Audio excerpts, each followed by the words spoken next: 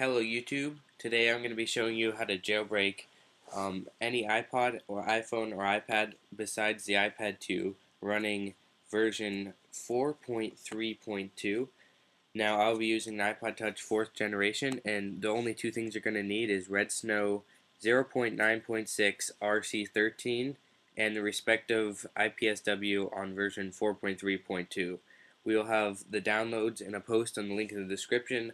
Get those two into a folder like I have, and you can continue the video. So what you're going to do is open up the Redsn0w folder and simply open up the Redsn0w app.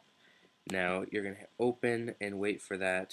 Now this will pop up. The first step will be to hit the browse button, and you can connect your device to your computer anytime. And what you're going to do is select the restore. See, it's 4.3.2. Now hit open and wait for it to process. This could take around 10 seconds.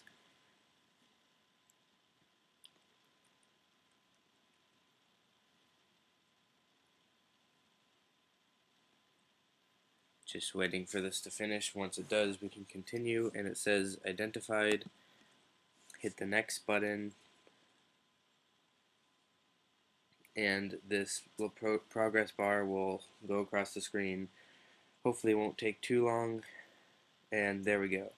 So your options that you can click, what we are doing right now is install Cydia and enable battery percentage. This will be just simple jailbreak. You don't even need battery percentage if you don't want it, and we'll go into the next screen.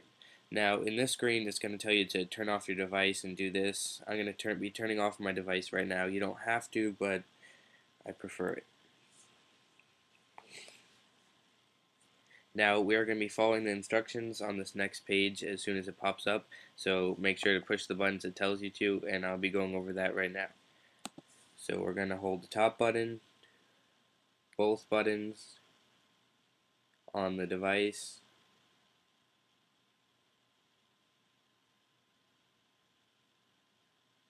let go of the top button, keep on holding the home button.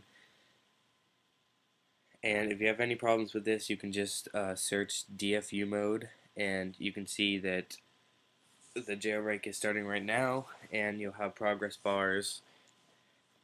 As always, make sure that your device is plugged in, and now you can see some stuff flashing on the screen, some text, a picture followed by some text. This whole process could take at max 10 minutes. And don't freak out if things look like it's breaking, because it's not. It's just running commands on your device. And now it says done on Redsn0w. That means that you can unplug your device and hit finish, which will close Redsn0w, and your device will boot up. So we'll be waiting for that, and I'll come back when my device is fully booted up in a few minutes. Now your device will boot up, and you can slide to unlock.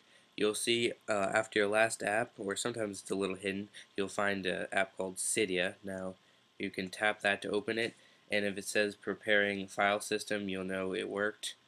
And just wait for that a little while, and you have successfully untethered jailbroken your device. Thanks for watching, and if you like this video, make sure to subscribe above, and I'll see you guys next time.